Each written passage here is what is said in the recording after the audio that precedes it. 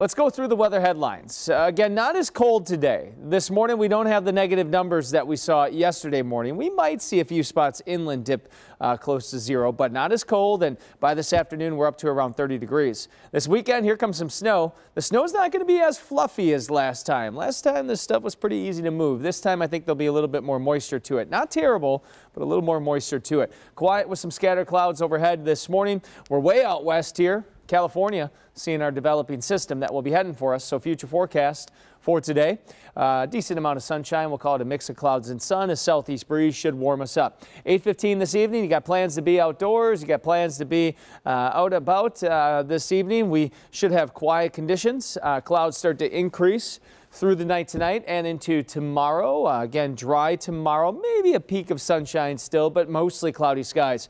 Still dry at 4:15 tomorrow afternoon, so you're going to get through the daytime hours completely quiet. It's not until after 7, 8 o'clock we start to see this snow spread in. I paused it here at 9:45. Snow for almost everybody. Snow continues through the night Saturday night and into Sunday morning.